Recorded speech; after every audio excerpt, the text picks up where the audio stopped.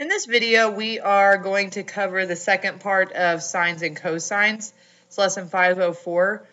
We are going to cover how to use the inverse of sine and cosine to find the measure of an angle. And we're also going to learn how to apply trigonometric identities to solve a problem. So the first thing, remember on the calculator, the sine and then cosine and then tangent are all next to each other. So to get the inverse, you want to hit second and then sine to get inverse of sine, and then second cosine in order to get the inverse of cosine. So remember, with all the trig functions, we have this the way that we remember it, this nonsense word, and we call it SOHCAHTOA. And remember, that means sine is opposite over hypotenuse, cosine is adjacent over hypotenuse, and tangent is opposite over adjacent. So what this does is help us learn which trig function, or remember which trig function we want to use depending on the information given. So we can use the scientific calculator, the inverse sine or the cosine, to find the measure of an acute angle of a right triangle if you know the length of one of the legs and the hypotenuse. So here, if we're given 10 millimeters and 15 millimeters, side AB is 15, side AC is 10. If we want to find the measure of angle B, the first thing that we would have to figure out is which trig function we would use. Okay, so remember SOHCAHTOA. So if we look here, we have a opposite angle because it's directly opposite. And then we have a hypotenuse, opposite over hypotenuse. So if it's opposite over hypotenuse, then the trig function we would want to use is sine. So that would mean then that we would take the inverse of sine and we put opposite over hypotenuse. So we have 10 over 15, and that's going to tell us what the measure of angle B is. So if we do that, and remember, when you turn on your calculator, the first thing you want to check is that you're in degree mode. So you're going to go to mode, scroll down, and then you're going to arrow over to degree and hit enter. Okay, so you want to make sure that it says the degree is highlighted. So now we're going to take sine, we're going to take second and then the inverse of sine, so sine -1, we're going to put 10 over 15. And so that tells us that the angle is approximately 41.8. So I know that that angle would be 41.8. And then if I wanted to find angle A, now all I would have to do is just know what I know about the sum of a triangle, that it equals 180, because I know that this is 90. So if I take 41.8 and add it to 90, that's 131.8. And then if I take 180 and subtract, then that's going to give me approximately 48.2 for angle A. So that would be the way we could go about doing that angle. A trig identity is an equation that contains a trig ratio that's true for all the values of the variable.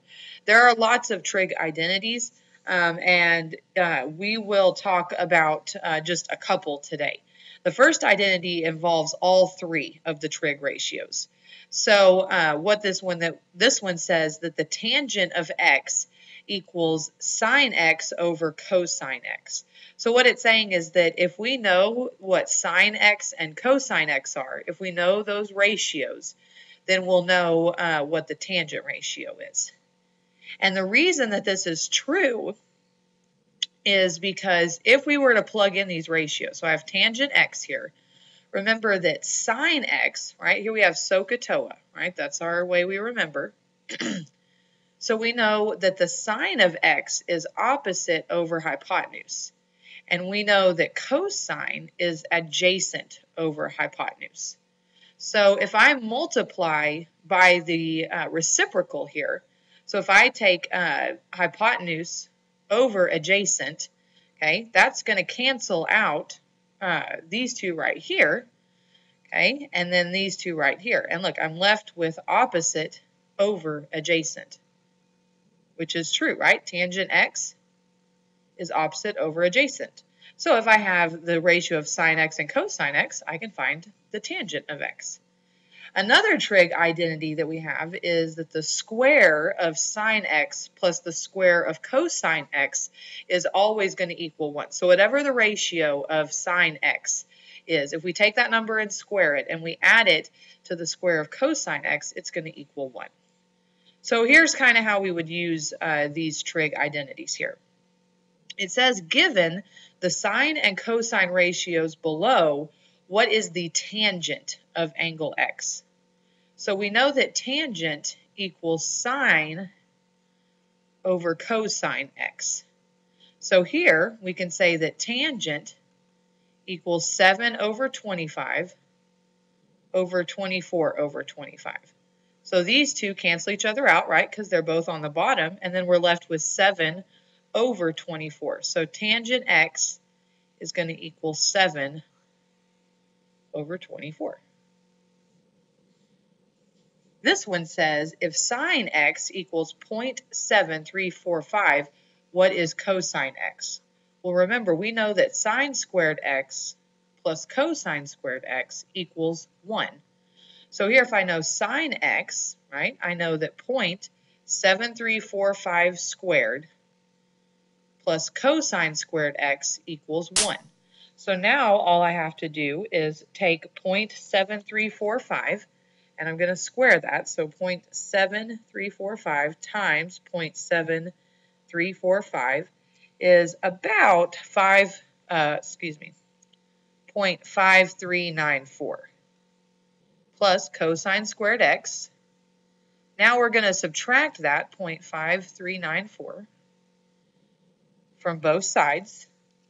So if I take 0.5394, subtract that from 1, that's going to give me cosine squared x equals 0.4606. And so it's squared, so what I'm going to do is take the square root of both to get cosine x. So now I take 0.4606 and I take the square root of that, and that's going to give me 0.6786. So I know that cosine x is 0.6786.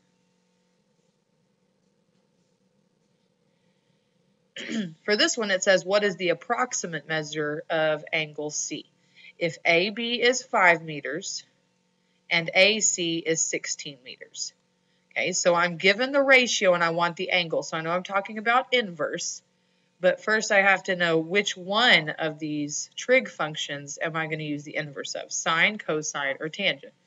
So if I look right here, okay, I've got opposite, and then I have adjacent, opposite over adjacent. So that means I'm going to use tangent.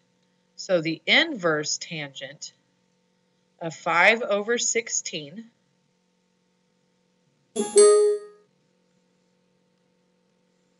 go here to the calculator. So we say second tangent to get our inverse, and then 5 over 16.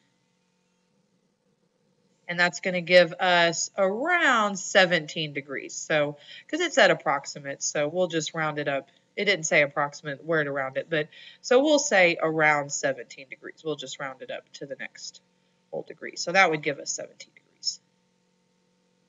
And just as a last reminder, remember when you're doing your trig functions, it has to be in degree mode. So you got to press mode, and then you have to go and make sure that degree is highlighted. And that's the end of sine and cosine 2.